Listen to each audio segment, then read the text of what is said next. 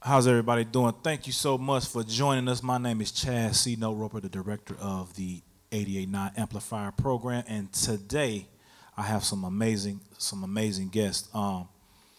May is Mental Health Awareness Month, and I think it's imperative that everyone takes their mental health seriously. So this month, instead of discussing the musical topics that I normally discuss, I brought in some mental health experts so that we can help our community. It's a stigma in the communities of color to shy away from mental health and mental health issues. I know growing up, they used to say pray it away or take it to Jesus, and you can do all that, but you still need to talk to somebody. So today I brought some esteemed guests, and I'm gonna go one by one just so you get to know who they are and what they do, and then we're gonna dive right into the topics that I have for today. So thank you so much for joining us. If you have questions and you wanna say something, you got a question you wanna send in to us, you can send it in at 414-892-8899. 414-892-8899. So let's start this thing off with an esteemed guest, number one, Miss Hubbard. Talk to us about yourself, Miss Hubbard. Who are you, where are you from, and what do you do? Good evening. Thanks for having me. Again, I'm Lauren Hubbard. I am a Milwaukee County resident, born and raised on the north side. Okay. I'm a Chapter 220 alumni. Okay. Shout out to Whitefish Bay, where I completed my education. And from there, I'm also an alumni of Prairie View A&M University. Okay. I attended a historically black college where I got my bachelor's degree in nursing. And I came back home to Milwaukee to serve my community and be able to provide care to people here who have been able to uplift me and help move me forward.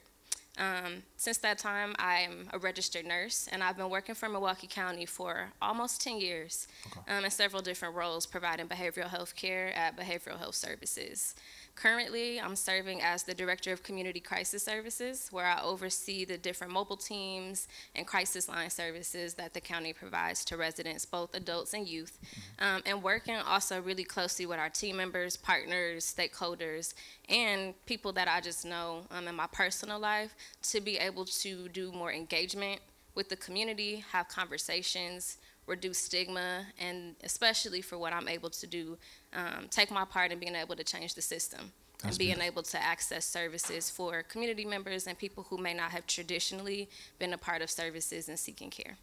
That's beautiful. Now, you said you've been doing this for 10 years, but you look like you're 17. So I need to know what the secret is, because I'm up here looking 68 years old and I'm in my 40s. So whatever you taking, email me what it is so that I can get it in my life, because you said 10 years. I'm like, 10 years? Yep. That's what I like to hear, man. Thank you so much for joining us, Ms. Hubbard. I appreciate you. Next, we got up next, we have Dr. Lakeia Knox. Talk to us about yourself, Dr. Knox. Hi everyone, I'm Dr. Lakeia Knox, also a graduate of the Chapter 220 program. Shout out to Audubon Middle School, also a graduate of Riverside University High School, Jackson State University, so HBCU graduate as well, so my sis up here. Came back home to Concordia University, so I am a lover and an advocate of Milwaukee, Wisconsin. Then went to Auburn University to earn my PhD in psychology.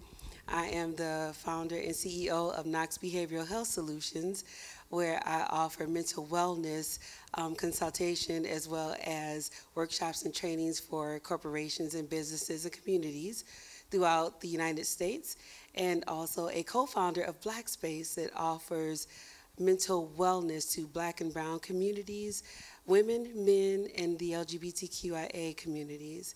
So I absolutely love what I do.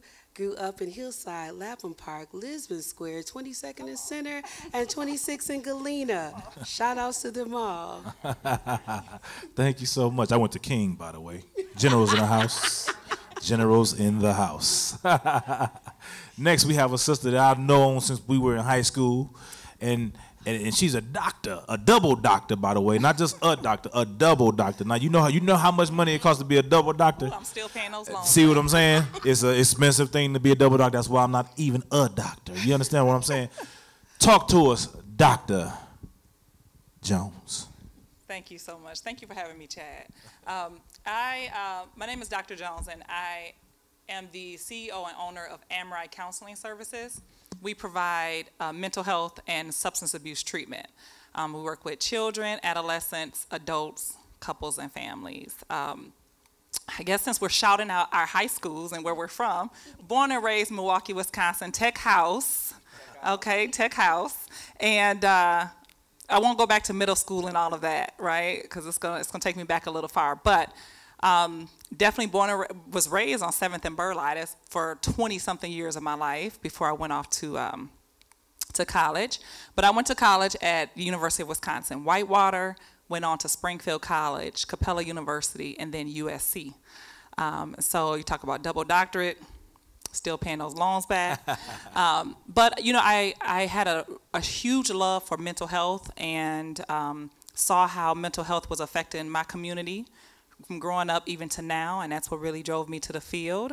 I'm also a licensed psychotherapist and clinical substance abuse counselor. We have about 35 providers at the clinic that provide services, not only at the clinic, but also via telehealth, and we also go into the homes, into the community as well. So I'm just really, really humble and thankful to be here, and just appreciate you having us. Thank you so much for coming, man. I've known this young sister, because we are young in our age, since I think we probably were 15 or 16 back in the day, hanging out, going to parties and stuff. Now she's a doctor, and I just do music. Look at God. He can change your life if you allow him to. Now. I like to say that. My party be sitting at home watching the NBA. I ain't gonna lie to you. I'll be asleep by 8:30. You hit me with this thing in at 7:30, it's 8:30, I'm gone. Next we have up an esteemed gentleman that I've been knowing since he was a youngster, which means I'm a little bit older than him, not by much. He got gray hair too, y'all just can't see it because he got that fresh haircut. But this brother, man, has so many talents, and I know him on the music side of things and on the video side of things, but this brother has a passion for his people, and I just want to thank him so much for helping me put this thing together with these amazing, amazing guests that we have today. None other than my brother, Montreal Cain. Thank you, good brother. Thank you. I wish there was a DJ in the room to go. We got more degrees than a thermometer up here right now. Montreal Cain, born and raised right here in Milwaukee, Wisconsin. I am just a lover of life, and I'm gonna go all the way back. 81st Street Elementary. Found out we just went to Audubon together. Gotta have those Trojans, Tech House in the building, and of course those Wolves over at Cardinal Stritch. I hold a master's in counseling. I've been teaching for 13 years and retired last year. So I spent my first 9 years teaching anything you could think of: photography, graphic design, animation, music, audio production and engineering at UWM, and the last 4 years teaching broadcast technology at Marshall. But I'm here today because in 2018, I decided to take a stand for my community, and I became a health tech startup founder. I built an app called the MERA app, which allows an Apple Watch to read your heart rate and understand what are those vital signs. How are you feeling? Where are your emotions? We have mental health professionals that are available to just do a wellness check-in, see how you're doing, is everything okay? And then we make recommendations like the attitude adjustment playlist, where you can catch a vibe and lower depression, anxiety, and your heart rate with evidence-based research backed by science. But if that's not enough, we can get anywhere in Milwaukee County and come into a city near you, and allowing mental health professionals to get to you in 30 minutes. I'm Montreal, and it's a privilege to be here. Man, thank you so much for that introduction. This brother has came a long way. I remember him as a youngster, like middle school youngster, and it's the things that he has done in his life. I think it's amazing. Again, if you have questions, I know some of you are watching us, a lot of you are watching us on Facebook Live. You can send your questions to, text your questions to, I didn't say that before, so text your questions to 414-892-8899, all right? So let's dive right in. My first question to every single one of you, because I want to get each one of you guys' take, because each one of you are an expert in a different area. That's why I have 4 of you up here. So my question is, how does social media affect your mental health? We're going to start from here and work our way down. Then the next question, we're going to start down there and work our way back. Oh, okay. I'm going first. I'm gonna dive in on the surface level. I'm gonna let these good doctors follow up. But no, I would say seriously, regardless of what age you are, social media, if you are engaging in it, absolutely impacts how we interpret the world, and how we might compare ourselves to what we're interpreting, whether it's realistic or not. Every individual has a different level of understanding of what's real, yes, and what is being portrayed for marketing, publicity, or whatever else that might be.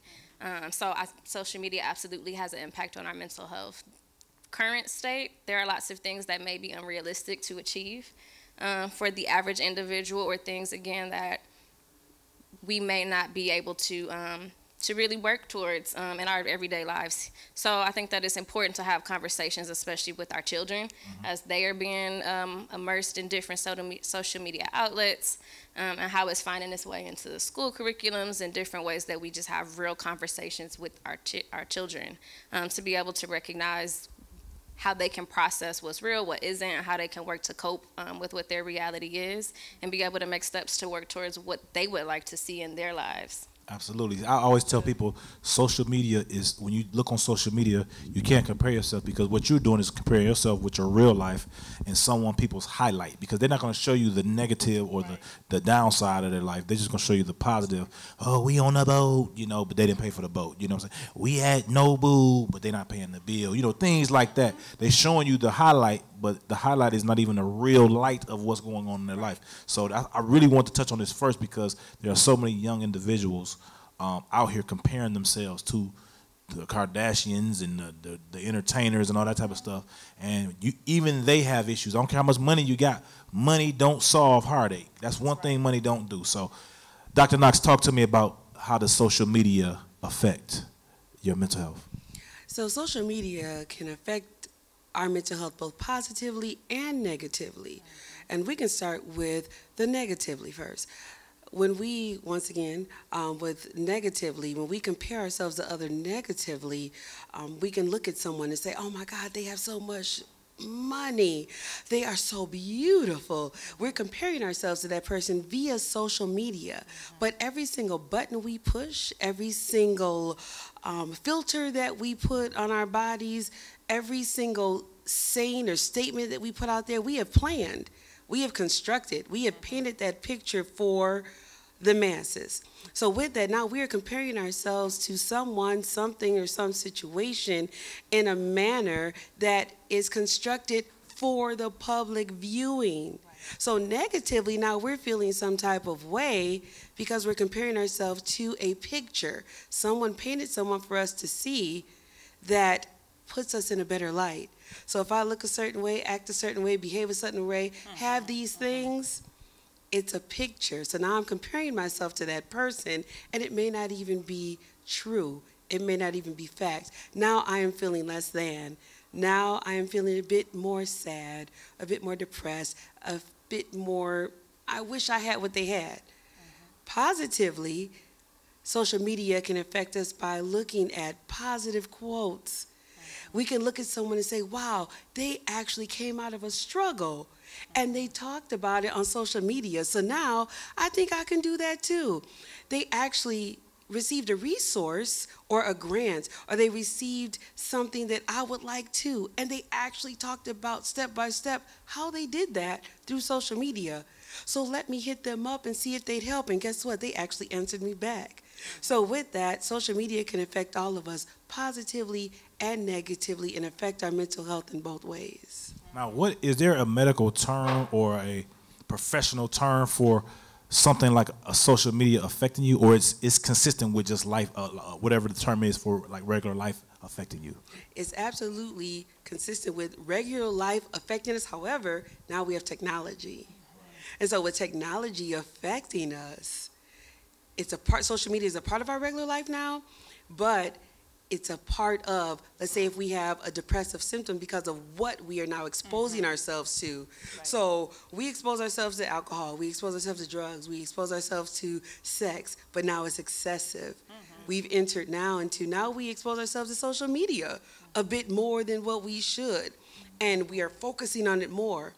When we are excessive, it interrupts our functioning of daily activities, and it now is interrupting it, so now we're not functioning regularly. Absolutely. That's a part of our daily lives. So that could cause depression. It can cause anxiety symptoms, so on and so forth. So there's not necessarily a special name for it. It just interrupts anxiety, depression, so on and so forth, is in a part of that category. Absolutely. Thank you so much. Dr. Jones, talk to me in your professional opinion. Even since you said you do like marriage counseling, all these different things, how does social media affect those type of maybe patients that you may see? or clients, I should say. I'm going to piggyback a little bit off of what you mentioned, and that was the anxiety and depression that we're seeing mostly around social media. When we post on social media, it's a reason why we're posting, right? And many times, even if we're not honest about it with ourselves, we're looking for the like, the love, the heart, right? We're looking for the comment. We're looking for something. Most people don't post on social media for, no reason, right? There's a reason why you're posting, whether that's marketing or to provide information, but many times people are looking for some kind of response. Yes. What we're finding is a lot of people are looking for that void through social media. So when you talk about couples, you talk about, individuals, there's something that we're looking for through social media, right? And that is what's really been impacting our functioning and our mental health. So when you don't get that like, what you start feeling a little down, maybe this isn't the best picture of me. So now I want to post a different picture, right? I want to crop it so that we crop out what's in the background because I really don't want you to see what my house looks like or, and all these filters, we make them lighter, we make them darker. All of these things have been impacting our mental health. I like when Dr. Knox mentioned about the positive and the negative side of it because there's a lot of positives about social media, but it really is and really depends on how we use social media in each person, right? So, I just want to urge people to be careful about what they allow, right? Because there's something called block, meaning you can block people. You have a choice on the type of circle that you are around, and that's even in your social media. If there's something negative that's coming across your news feed, block them so you don't see it. Because the reality is when we're reading those things on social media, we think that it's not affecting us, but every single time you read a post, whether it's negative or positive, it's affecting you in some way. So you had asked about the couples. I don't want to ignore that question, but you asked about couples. A lot of times when we deal with, in our marriages or in our relationships, the things that we look for from our partner is that love, that companionship, right? Conversation, connection. What social media has done is kind of taken that away a little bit. And it's impacted many couples because now the things that we usually look for in our mate or in our couple or in our husbands or our wives, now we're getting much of that attention right on social media, right? You're getting the inboxes. We know you get those, right? Like you're getting the inboxes, you're getting people say how beautiful you are or how masculine you look or whatever the case may be. And we now don't really look for that in our mate. And we get that through social media, right? When those things stop, you don't get that attention as much as you used to, then that starts to affect how you feel. So just really being careful about how we use social media, what we expect from it, and then having some control, because you do have control of your social media and what you allow and don't allow. Man, that was good. Montreal, I know you deal with young people. So talk to us in the area of dealing with young people, what you notice social media to be doing to young people. Absolutely. There's a song by Sounds of Blackness that says, "Be optimistic." When we think about the different diverse gumbo that we received up here, I'm going to give you a different side. It's community. For a lot of people, it's a place for them to express themselves, especially for young people, finding social clubs and groups, and just being able to, have a voice, have a platform. I don't like how this made me feel. Why would they do that to that person? Where's the next protest going to be? It's a tool that has allowed young people to really find community, whether you're using a platform where you don't have to show your face at all. Clubhouse, right? There's a group on Clubhouse I attend every Thursday called Mendable. And it's just for men, and they get on the platform and they talk about how they're feeling. And it's like the coolest thing in the world. It's moderated by a young lady, and these guys share the type of things that you would never hear a masculine, quote unquote, masculine man say out loud, right? And so for young people, it just allows them a way to express themselves. I work with a lot of youth servant organizations like Northcott, Running Rebels, MKE Fellows. The first thing that we teach them is, hey, you may not want to have an email address that says littlebodysnatcher.com. That may not go over well for your brand, right? Right. But if your your hashtag is super dope photographer, that's already expressing something positively about yourself. It's giving you a chance to, you know, allow me to reintroduce myself. That is what social media can be for young people. And it also gives them an opportunity to advertise, sell commerce, you know, and get into a space in which obviously there are those places where you got to be careful. Stranger danger is a real thing. Being able to block, being able to limit some of those access. But for other folks, it might be the only social connection they had during a 2-year pandemic. Mm-hmm. That makes sense, man. Also, being that I'm in the music industry, a lot of times artists, and this is huge to me, because artists a lot of times compare themselves or where they are in their career. And I like to say in the music industry that there are a lot of high highs and a lot of low lows. So when you're in a high spot, social media is a good place to be. But when you're in that rock bottom area, whether you're a producer, a writer, an artist, a manager, or executive, whatever, that's the worst place to be, is on social media. That's when you need to take your break, because now what you're doing is you already feeling bad from whatever didn't go right. Your project didn't sell what you thought it was going to do. People didn't come to your concert. Whatever, the song you thought was going to be placed on somebody's album didn't make it. So now you're comparing yourself, and then boom, first thing on your timeline, you a songwriter, you thought you had a song placed, the Dream pop up, Rico Love pop up, the biggest of the world, and now you compare yourself to them. Mind you, they've been doing this 15 years before you started now, so you can't compare yourself to somebody. That's like us taking me in Montreal racing. I take off running, and at 6:45 he start. I'm probably gonna make it to Capitol Drive faster than you, dog. You know what I'm saying? So at the end of the day, you got to run your own race. So don't allow social media to make you try to run someone else's race. Because there was a story when I was coming up called The Hare and the Tortoise, and how the hare was just running so fast and doing all this and making fun of the tortoise. And at the end of the race, because the tortoise took his time and went directly to where he was supposed to go, he got there before the hare did, even though the hare was quote-unquote faster. So I explained to a lot of artists, musicians, producers, managers, that when you feel like you're being held back, begin to look at yourself as an arrow. When you shoot a bow and arrow, the further back you pull it, the further it travels, which means it gives you an opportunity to prepare for the propelling that whoever, the creator, God, the universe, whatever you, Allah, whatever you serve or acknowledge, shoots you forward. So you have to prepare yourself, because the worst thing to do is to want something. You want to be the biggest producer. You want to be the biggest artist. You want to be the biggest songwriter.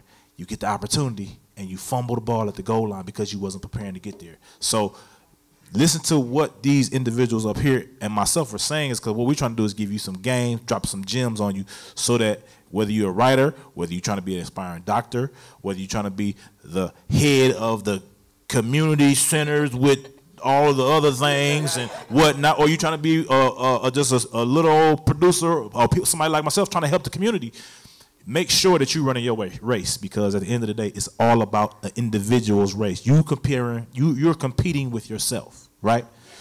So talk to me, Dr. Knox, if you don't mind, my sister. Talk to me of some signs of depression. I'm a songwriter, I'm a producer, I'm an artist, I'm a manager. Things aren't going right. Give me some signs that I can feel like there's some depression setting in.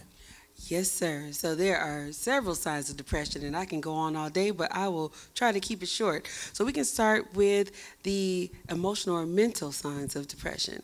Not feeling motivation. I just feel like, man, I can't get out of bed. I can't get this right. I can't think about this. I'm trying to write this song. I'm trying to get these keys right. I can't think of it right now. And not that I've been working all night or anything like that. I just can't get right. And I've been at this for 1-2 weeks. I'm feeling really listless, lazy, like just, ooh, I don't have the energy. I have things in my head that I'm thinking about over and over again, and they're just making me really sad. Sometimes I'm just sitting here and I'm driving in my car, and all of a sudden my tears feel like they're about to pop into the dashboard. I feel like I'm about to do an ugly Lifetime cry. I'm just sitting here and I'm just chilling. All of a sudden I'm like, face ugly, about to cry for no reason at all. I'm feeling as though I just am less than. I feel guilty about, I don't even know what. I feel guilty about I'm not doing the best I can. I should have did this better. I should have went to school for this.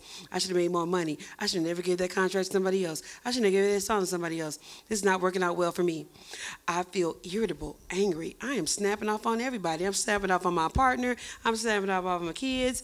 I'm just not feeling my best. I don't feel as though I am the best in my field anymore. As a matter of fact, I feel like I shouldn't even be doing this anymore. I feel like I shouldn't be here. Not necessarily that I want to exactly kill myself, but if I wasn't here anymore, nobody would miss me. I don't feel like I want to do this anymore. I feel like whoever has wronged me, I would like to do something to them. I'm feeling really hostile. I'm feeling negative inside. Physical signs. I feel achy, like I have a cold, like I have the flu. My body aches. Do I have arthritis? Is it raining outside? Because, you know, sometimes our grandmama says what? When it's raining. When it's raining, my knee hurts. Yeah. My elbow hurts. Right. I have a headache all the time. It just comes and goes. It comes and goes. I feel my stomach is diarrhea, constipation. I don't know which way is up anymore. Sometimes I have a twitch in my eye or my lip. It just comes and goes for no reason at all. Sometimes my hair, it gets in the shower and it gets thin when I wash it. I feel dizzy. I feel lightheaded. And it just comes out of the blue. I'm walking down the street on Pittsburgh, and all of a sudden I just feel a little woozy. I feel nauseous. Sometimes I even throw up, and I don't know even where it's coming from. These are certain signs of depression that can come up, and you don't know really where it's coming from. Your relationships, you have problem in those relationships, and your person is like, you are really tripping. Your mother's like, why are you acting so differently? Other times, it's all of a sudden you get a high. You know what? All of a sudden, your grades are getting good, and your music is on pop, and it comes out of nowhere, and you're writing hits, and you're cleaning up your room, and your house is spectacular. You're inviting guests over, and it comes out of nowhere. And then suddenly, the person that you knew so well may not be here anymore. Maybe they got into a one-car accident. Maybe they're getting high, you know, smoking weed, whatever you do, and now they're not here anymore because they took an overdose. And you wonder, they were doing so good for this past week. They were doing so good. Everything was great. They gave me good stuff. They gave me, you know, all their jewelry, and they was like, they get new. Because they had decided that on that particular time, they had made peace with their higher power. Right. And so everything was positive in their life, and now they're going to go now. And that's why things had turned around, because of depression. They had settled it. I'm going out of here. And so those are the signs of depression. Now, if someone out there watching us is feeling these signs, where could they get help from? Because this thing here is to point out these things, and then we want to identify the problems, but I don't believe in having problems without solutions. So let's talk about some solutions to these things. So I'm gonna stay right there with you because you gave us a plethora of things. Yes.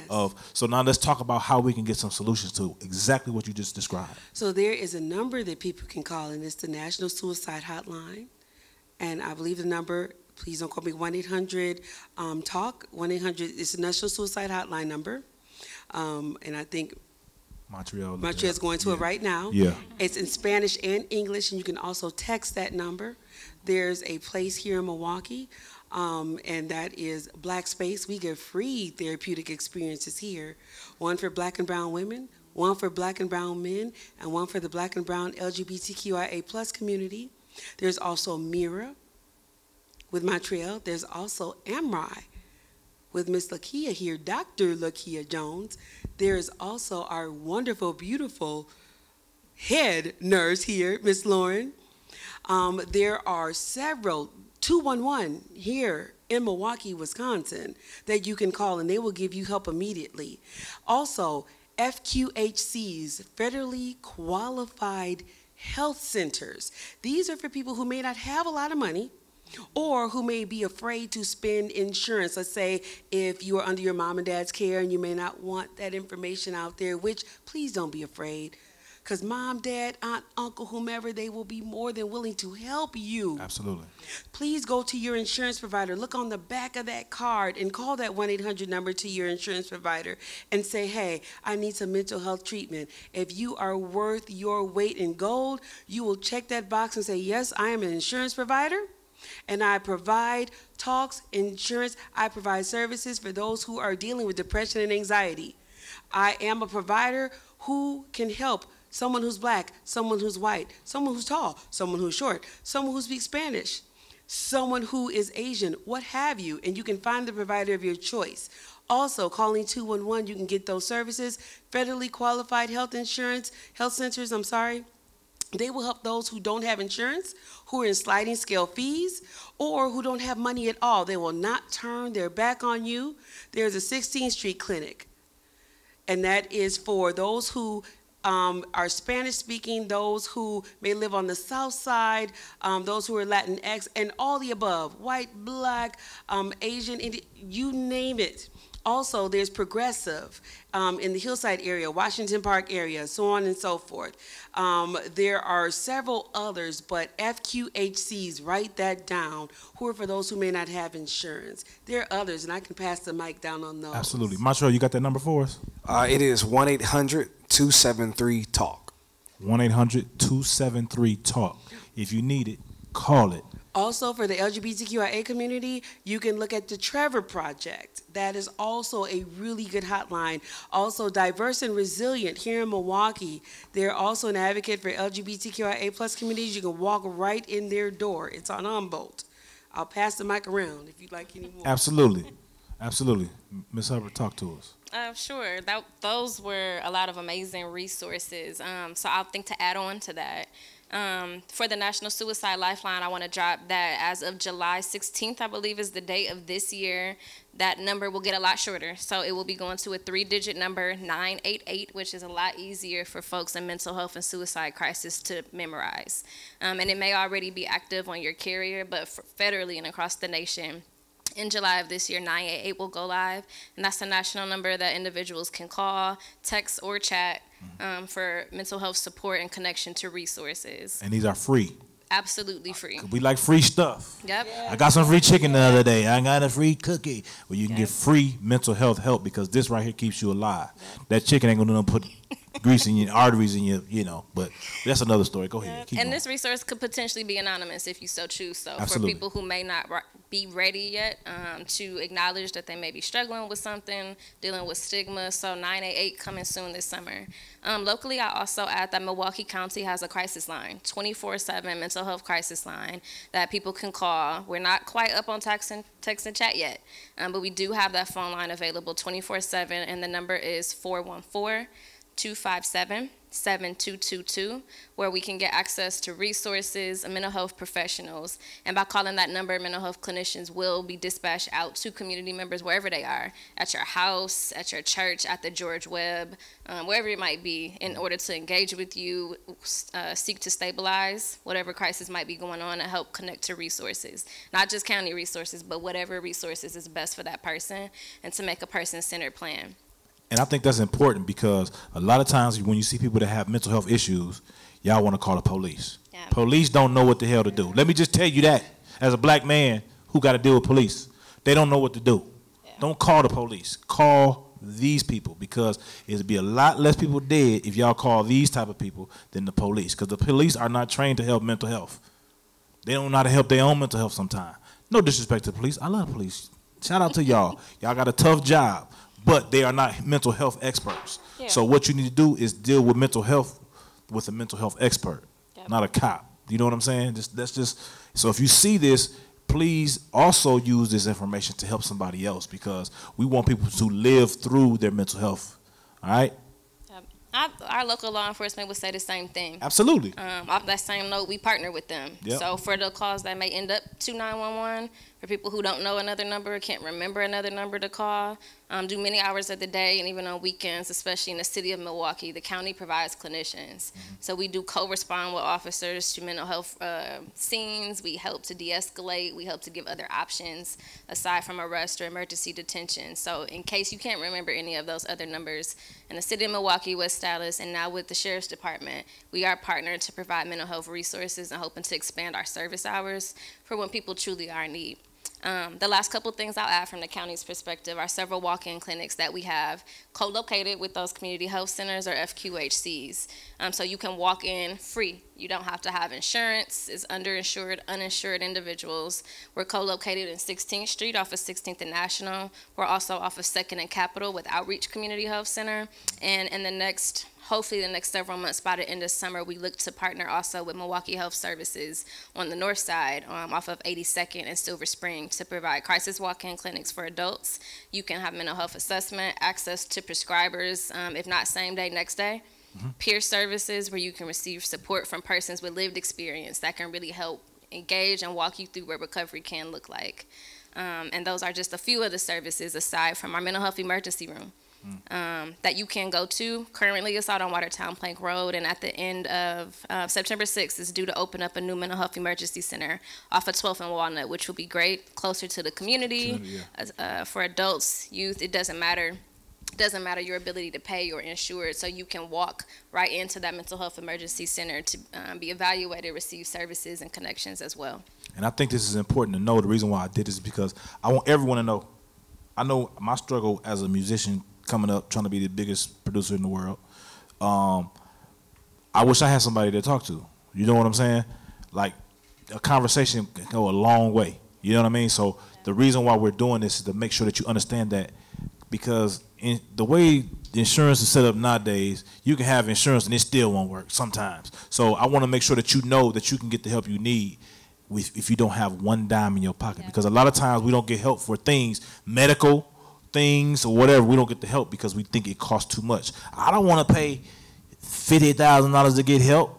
Either, you know, like the things of that nature, when realistically the help is free. And I think it's extremely important. That was my main reason for doing this, is so that we know that we can get help for $0, because a lot of times people take their lives thinking they can't get help because they don't want to put their family in debt, and that's just not the case.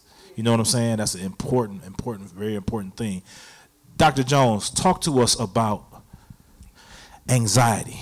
Give me the difference between anxiety or being nervous or being, you know, just hit me off with some tips or symptoms of anxiety. Anxiety. Oh, you know, anxiety can feel so different in different people. So I do want to put that out there, because many times when we talked about comparing, right, to each other, so we want to be careful with that. But many times anxiety can feel like different things. One is nervousness, but extreme nervousness. And I think there's a big difference between, you know, just feeling a little anxiety and it being an issue, more of a mental health issue, right? Something you can't control, where you might need additional assistance to work on that. But a lot of nervousness, sometimes it coincides with some of the symptoms with depression. So lack of sleep, right? So you find yourself not being able to sleep, not being able to focus in school, focus on work. Maybe you find yourself not being as attentive to people like you have before. You might find yourself even isolating at times when you normally don't isolate. There are so many different things that when you think about anxiety. Now, there is good anxiety and there's bad anxiety, right? So if something good is happening in your life, that's good anxiety. It may not feel good sometimes because you're like, well, what's wrong? Why can't I sleep? Like, things are going good in my life right now, right? Why can't I sleep?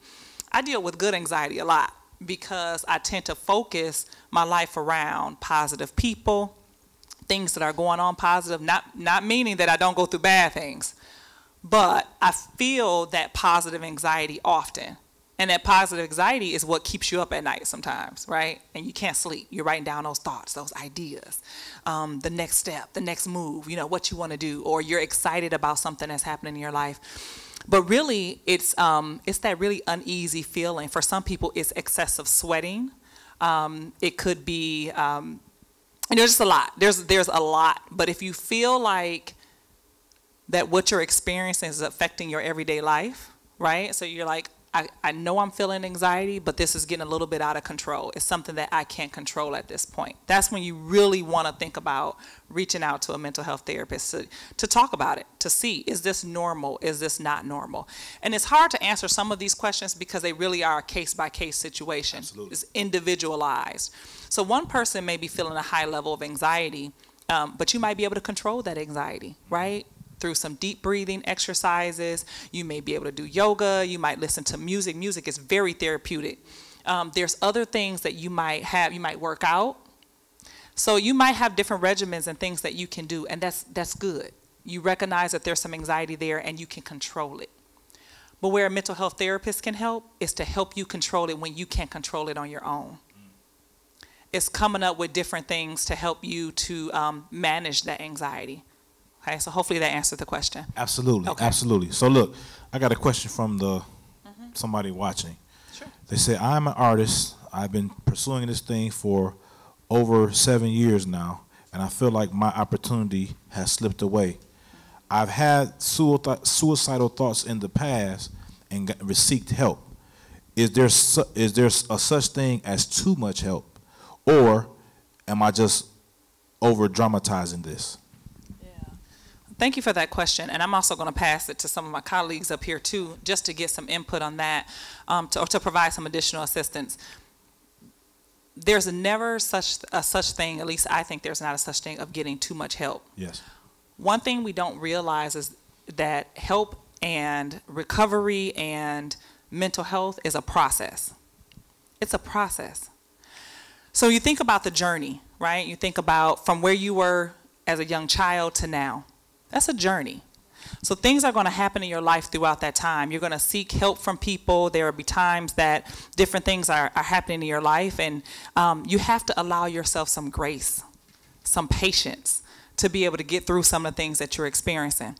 For that person out there that feels like, it hasn't happened, maybe it just hasn't happened yet. Right? Have you ever thought that what you're dealing with or what you're going through is just a part of the process? Many people look at us up here and they say, oh, they're professionals, or they have doctorates, or, they have all this going on, and that's great, but this didn't happen overnight. Absolutely. Right? We had many doubts. We had, many fears. We failed forward. And I think I want to say that again. We failed forward many of times, but we didn't give up. So I just want to, to that person who wrote that, don't give up on yourself. And that's what I hear, and I just want to make sure that that is not the case. Don't give up on yourself. It's not a matter of it didn't happen. It just didn't happen yet. Things are happening in your life. All of the work and effort that you're putting into is not in vain. Absolutely. It's not in vain. So every single day that you're thinking about, well, why hasn't this happened to me? Why has happened to this other person but not me? Because it's your journey. And it goes back to what you said before. Don't compare yourself to other people's journey. Just give yourself some grace and allow yourself some time. I think that's great. I use an analogy because this is a music-based thing, but this is for the community. So I use this analogy to all my writers, producers, artists, managers, etc. You're going to take a trip. You're flying to the destination. So you get on the plane. They give you these the announcements, And one thing they say on there is that they say to you, if we lose cabin pressure, there's a mass that comes down. And when the mass comes down, they don't say it in these terms, obviously. I'm not a flight attendant, but when the mask comes down, put your mask on first before assisting others. What they're telling you in this, now mind you, we're taking this trip. Put your mask on first before assisting others. You can't help someone else without helping yourself first. Absolutely. Right? So now that we know we're helping ourselves, now we get ready to head to our destination. Now in our destination, we're flying from Milwaukee to London. We get over the ocean, and now we're getting ready in the area of where we're getting ready to land in Heathrow. That's the name of the airport in London. Heathrow in London. Now, we thought we were getting ready to land, so the pilot says, everybody put your seats, put your tray tables up, and put your seats straight back, straight up. We get ready to land. Now, you can feel the plane landing. So now this is you in your music career thinking you about to be the biggest songwriter, producer, artist, whatever. But then you feel the plane rise back up. You thought you were getting ready to hit your destination. But the pilot got word that you can't land yet. This is that point in your career where you thought you were getting ready to hit your big mark, you about to get that big check, and it did not happen. So now, because of inclement weather, meaning it's storming outside, we can't land. Which means there are situations that's going on in your life that for some reason you're not ready for what's getting ready to happen to you. So whatever you believe in, I'm gonna use God because that's why I grew up. So I'm gonna say God. So if you say universe, Allah, Buddha, whatever, that entity is saying you're not ready. We got some more preparation before you land at your destination. So what happens when you're on a plane? Now this happened to me a lot because I fly a lot. A lot of times when it's inclement weather, you have to circle the perimeter and wait. And what this thing is called, I think it's brilliant. I don't know who thought of it, but this was brilliant. It's called a holding pattern. Meaning you're sitting in this pattern waiting in order to land, right? So you're in this holding pattern. So in your career, you didn't get there yet because you're in the holding pattern. Now, what happens while you're in the holding pattern? A lot of times, the flight attendants give you food and drinks to keep you patient, right? What the pilot is doing, who's guiding the plane, which is your career, because you are the pilot of your career, the pilot is finding coordinates and things of that nature to figure out when we land, what gate we're going to be at, and all these type of things. If we were supposed to be at gate B3, now we're going to go to gate D7. Right. He's preparing to land. So what that says to me, if you're the pilot of your career, writer, producer, artist, etc., you have to prepare to land while you're in your holding pattern. So when you touch down at your destination, you know which gate, meaning you know what your contracts look like. You know what I'm saying? You know when you get off where the baggage is, meaning when it's time to put out your album, you know who to market your stuff to. Things of that nature. So don't take to this, I'm talking specifically to this person because this hit me hard because I know what it's like to be you. You're in your holding pattern, my brother, my sister. Make sure you're preparing because you are the pilot of your career. So while you're spinning in that holding pattern, make sure you prepare because you never know when that tower is going to say, it's time for you to land, Air whoever you are. Air Chad, Air Roper, my last name, you can land now. So make sure that you are preparing while you're in your holding pattern because you are the pilot. Do not crash that plane. You don't have to. Just prepare while you're circling. So I just wanted to give you that analogy because that's, to me, is an extremely important part of what we've done in our careers. And all of our careers are different paths. But we all were in holding patterns at some point in our lives or in our careers. But what we did, we were preparing while we were in our holding pattern. So make sure whoever you are out there that you are preparing while you're in your holding pattern. Y'all got that? Yeah. Cool. Chad, can I just add to that? Yes. It's on my heart to speak to this person. The word dramatic really stuck out for me. And I just wanted to validate to whoever this person is that however you feel, you're having a real life experience. We all are. And they're all specific to us. So dismiss the word dramatic because it really does invalidate your feelings and invalidates your experience. That's very real to whoever that person is. And it's adding to that stigma. Absolutely. About that how I feel I could just dismiss it away or oh, it'll go away or I'm just doing too much. And that really isn't person-centered. We want to make sure that you are the center of your thoughts, that your healing, your health, your recovery, your ability to cope are the center of those thoughts and of whoever that person's intentions are. So your feelings are not dramatic. I agree with Dr. Jones. There's no such thing as too much help. In fact, there's all types of help out there. Evidence is revealing so many different types of practices. There's acupuncture. Maybe therapy isn't quite where you're ready to go yet. I just learned about, was it Reiki? Reiki. Yes, I learned about that earlier this week. So there's all different types of methods and different belief systems and things that could be for any person and whatever you believe in. So you're not dramatic and you should really seek as much help as you need in whatever fashions or forms it comes in. Absolutely. Montreal, I'm about to call you Dr. Cain. Look at me, about to upgrade him right tonight. He about to graduate tonight, messing with me. Montreal, in your experiences dealing with the young people, because I like to make sure, because we got a lot of young people that pay attention to us. So dealing with the young people, what are some things you do to help when you see trouble in a young person, whether it's a depressive type of vibe or anxiety type of vibe? What do you do when you're dealing with the young people? Because I don't need the parents and the guardians to understand maybe some things that can help them. So give them some game right quick. Definitely be accessible and ask questions. I use a format called fearless feedback, where we look at the spectrum of general and specific and negative and positive, right? Out of those 4 areas, there's only 2 that matters: specific positive and specific negative, right? So if we're providing some feedback and we're saying, hey, you don't smell so great, that kind of sucks. But if I was to say, man, I know you just had an amazing basketball game and them shoes is talking like a winner, then there's things that we could do to address those shoes, right? And so a lot of times I'm sharing with parents that the feedback that you may be giving may be a little over the top. It might be too general, right?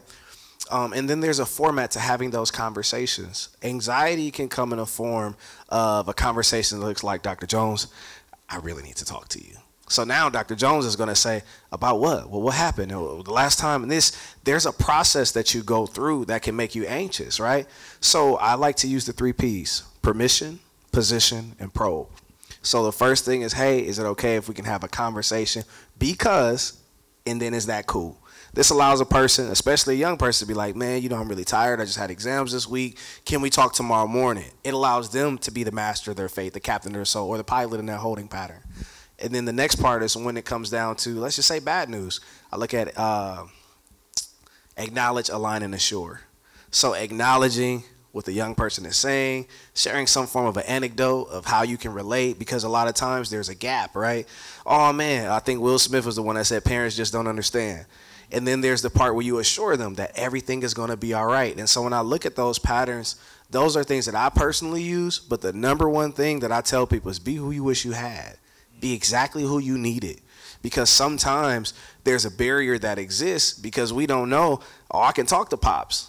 I can talk to moms. I could talk to granny. And in all actuality, it's like, no, if I say that, they're going to kick me out. If I say that, the expectations are going up. If I don't go to school, they're going to think I'm a bum. Like, it's so many different things that a person could be thinking, but if you allow them to have that safe space to really communicate with you or someone that's a trusted figure, a credible messenger in a community, a mentor, right, a mental health professional, you can have better outcomes for our young people, especially in this city. That's a beautiful thing, man. Give us those things again. Absolutely. For you guys at home. Yeah, one more time. Permission, position, probe, and acknowledge, align, and assure. That's powerful, brother. Thank you so much for that. Thank you so much for that. Now let's talk to Miss Hubbard. Miss Hubbard, there is a crisis call that comes in. The reason why I'm asking you this because there are steps you take, but there could be a dumbed down version of steps that can be taken for someone that's right there in the home. So there's a crisis call. Miss Hubbard, Jawan acting a fool, blah, blah, blah, blah, blah. We need somebody to come out right now. What are some steps you take? And then give me steps that the person in the vicinity can take. Yeah, so we receive calls like that all the time. Concerned family members, parents, community members calling on behalf of someone that is going through something, maybe not quite sure what it is or what I'm supposed to do about it. I think the first thing is being available, being accessible, and working to not contribute to that crisis. That can mean a lot of different things. Every person is different. Every crisis situation is different, especially if we're talking about involving substances, which is also very real in our community. But a few simple, basic things that I would say for the layperson to work at de-escalating crisis situations and supporting is listening.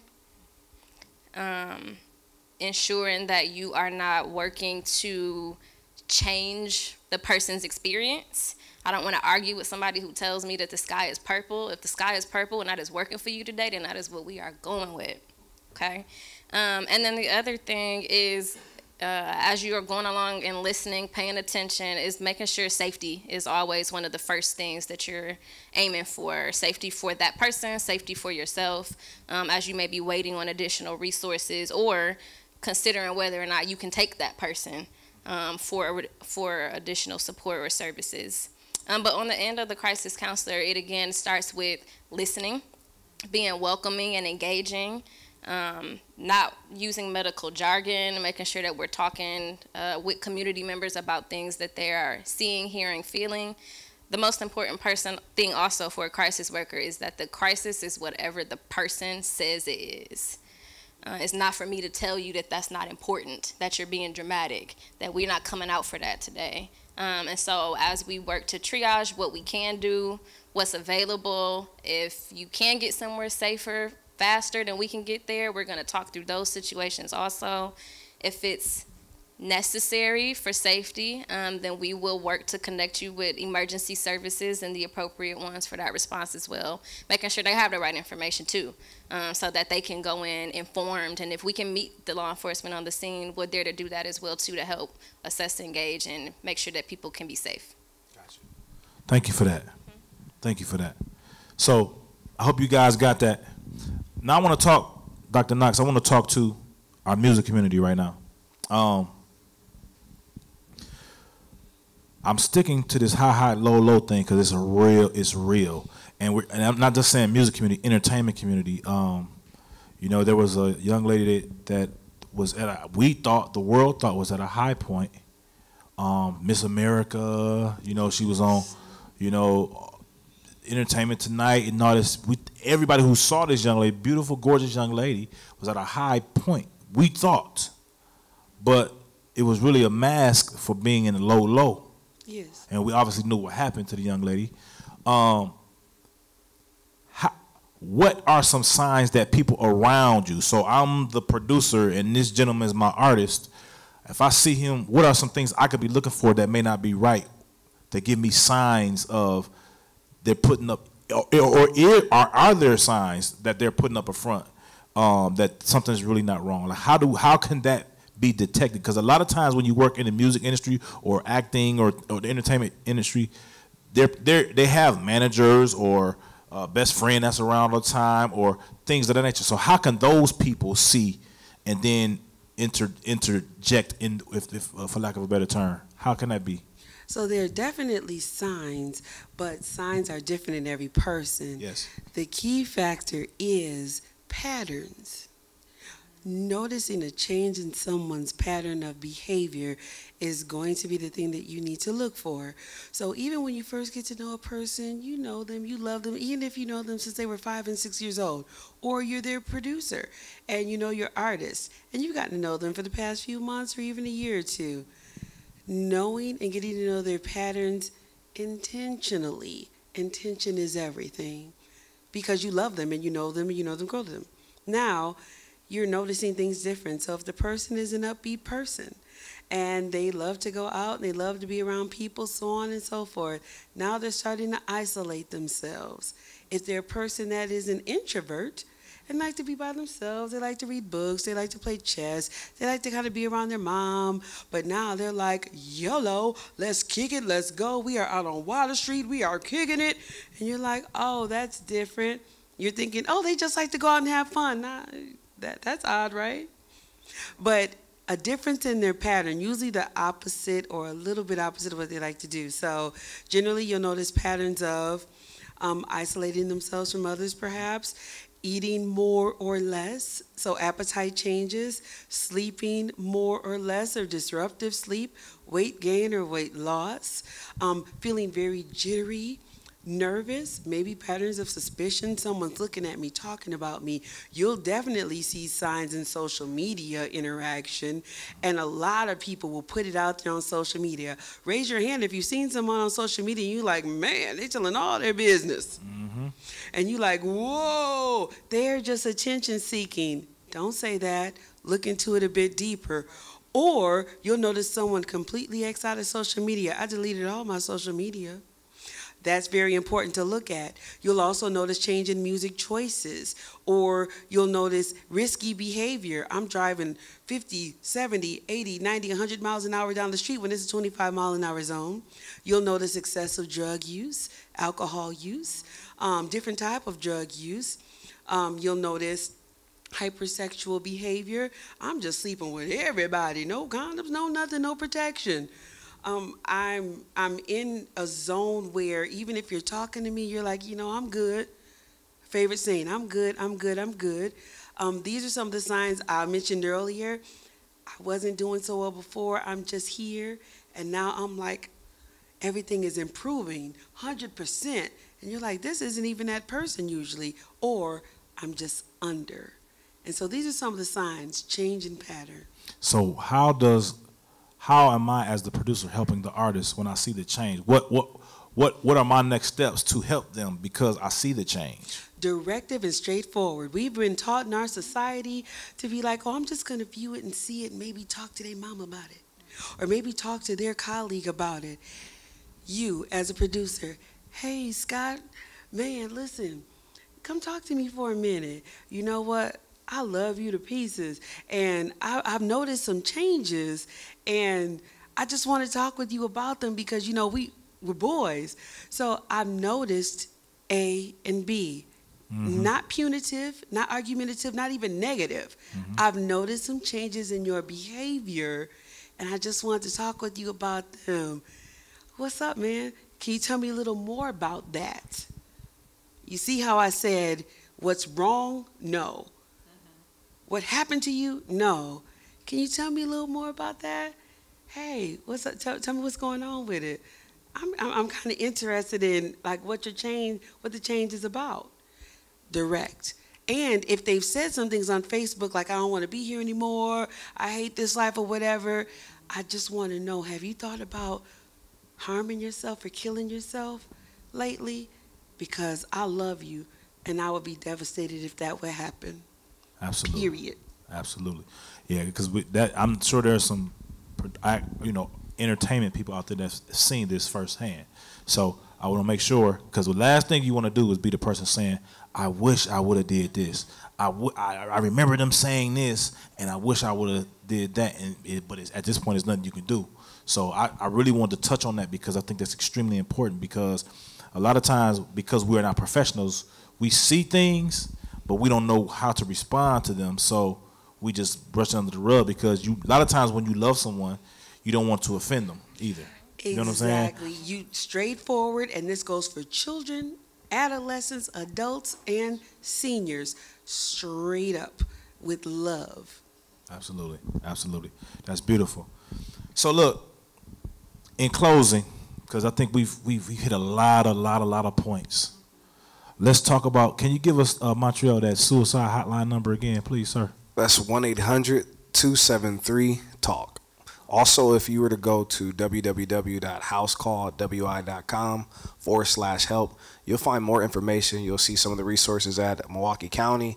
You'll see a link over to Black Space. You'll see some information on AMRI Family Services. And, of course, you'll see more information about our preventative tool, the MERA app. Dr. Jones. Yes, sir. Give us some information about you, how people can reach out to you if they need help, because I want everybody to understand that help is available, because that's the key. Absolutely. Talk to us, Dr. Jones, about the help that they can receive from you.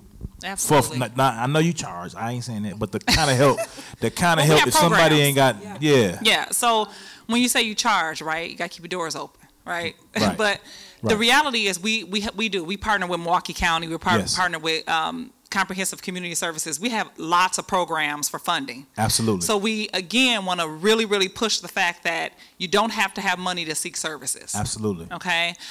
So we are located on 40th and Capitol here in Milwaukee. We're also located inside the Sherman Phoenix building. So if you guys are familiar with Sherman Phoenix, we are located in Kenosha, so we not only service locally here in Milwaukee, but we try to definitely make sure we're hitting surrounding areas, right? Because many of us, our families and friends are in surrounding areas. But you can definitely contact us via email, and that's just clinic@amricounseling.com. You can go to our website, www.amricounseling.com. That's spelled AMRI. Counseling. People call it a mirror counseling. They say all type of names. We just answer to all of it, so it doesn't matter what you call us. Just call us. Right. We can be reached via phone as well, 414-455-3879. We've been in the community for over 16 years providing services. I've been providing services well over 25 years, so I'm not going to tell you our age. You don't look a day over 13, girl. Stop lying. But thank you. I appreciate it. I don't feel a day over 13 either. But I will say that we are here for you. We have a number of therapists. Our staff is very diverse. We have not only English-speaking, Spanish-speaking, Arabic-speaking therapist, and provide services 7 days a week, even the evenings and weekends. And I know that's a big deal because we got a lot of working people out there. But a lot of resources. We're here to support you. Again, you can reach us directly. If you have any questions, my personal extension is 801 to that number that I provided, 455-3879, extension 801. I don't mind meeting with you and answering any questions before you decide to move forward with counseling if you think that is something that's needed. That's a beautiful thing, man. She said she got 25 years in the game, and she's 22. How she do that? See what I'm saying? Thanks, Chad. Dr. Knox, talk to us about help that you can provide for the people out here, because I want to make sure that we got all extensions, all everything, so that people know how serious that we here at Amplifier are about making sure that people that may need the help can get it. Absolutely. So like Dr. Jones here, I also am a child prodigy. I have been in the game for 25 plus years. So you can look at Blackspace HQ, www.blackspacehq. We offer free therapeutic experiences for the Black and Brown community, Black and Brown men, women, and the LGBTQIA community. We offer those groups every quarter at the Milwaukee Art Museum now from 5 to 7 p.m. So after the school day is over, after you get the kids settled in, after work, we are there because we provide beautiful and safe spaces in the most wonderful places where we think that we don't belong. That's where we are, talking about our experiences and also giving strategies and techniques to take care of your mental wellness. So please get a hold of us online. You can register for those free seats, and we are right there, and we make sure that you're taken care of. Also with Knox Behavioral Health Solutions, and my number 414-214-0224, and we make sure to get into your communities, into your organizations and corporations to talk about mental wellness, because that should be the keystone of your cultural competency and diversity, equity, and inclusion efforts. So that's what we do, so that even at work, you are well taken care of, and your C-suite executives and middle management are able to provide that service for you. So please, take advantage of all these numbers. I partner with Dr. Jones. I send everybody I know to her, and I know she is tired of people saying, Dr. Knox sent me, because she is well versed in what she does. MERA, I make sure to shout him out every single way. And now that I know my beautiful Lauren, I will make sure, and I already do, but now that I know her personally, to send her that way. So thank you very much, and please utilize all these resources. And my sister Lauren, talk to us about if we need help, what we can do.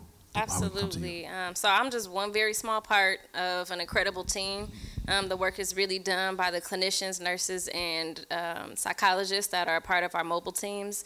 So the one number, if you don't remember anything else from me today, is to call the crisis line. Any Milwaukee County resident can call 24/7, free of charge. You don't even have to tell us who you are, to talk about whatever's going on, to ask questions if you're not sure. If you want one of these numbers or email addresses that you didn't write down fast enough or can't go back to, call us for that too. We really just are a support and a resource network that will come to you between 7:30 and midnight right now. So we're working on being truly 24/7 in the community, but that phone line is available locally, and we have people who really care and are a part of this community, diverse clinicians and therapists who are ready to be able to support you, answer those phone calls, and come out to see you wherever you are. You can call for yourself, your family member, your artist, or whoever it might be that you're concerned about. And give us that number one more time, please. 414-257-7222. It's Milwaukee County Crisis Line. That's it. So listen, I know this was a different vibe for Amplifier, you know what I mean? But to me, we can't have the big artists if we don't have mentally stable big artists. We can't have the next big producer if their mental health isn't well. We can't have the next big actor or actress. And we've seen things happen, some of the biggest stars, even on Oscars and stuff like that, if mental health is not in the forefront. And my goal is not to just affect how you write the song, how you compose the song, but how you're doing after the song is out. And it did what it was supposed to do, or it didn't do nothing at all. My goal here and amplifiers to make sure that I'm helping you on the business side. But first and foremost, you can't do business if you're not mentally stable. I always say to all my clients or writers and producers that I have, I'll say, we never do business with emotions. But you won't know how to do that if you don't know how to control your emotions. And this mental health thing is an extremely important thing, and I feel like everybody should make sure that they put that to the forefront. You'll go to the gym, you'll work out to get buff, you do 100,000 push-ups, you run 487 million miles. But one thing you can't do is you can't take your brain out your head and put it on the treadmill and let it work out. You got to talk to somebody to work that brain out. So I'm here, Amplifiers here, 88.9 is here to make sure that you have more than enough resources to make sure you get that brain, those same workout, you get those biceps, those triceps, and those glutes. So thank you so much for joining us. Thank you so much for those who came out. You didn't have to do it. You could have been anywhere else, but you right here with us. And I just want to say thank you to my esteemed guests, Ms. Hubbard, Dr. Knox, Dr. Jones, and Brother Cain. Thank you so much for coming. This was an amazing thing. To me, this is one of the most important things we've had this year.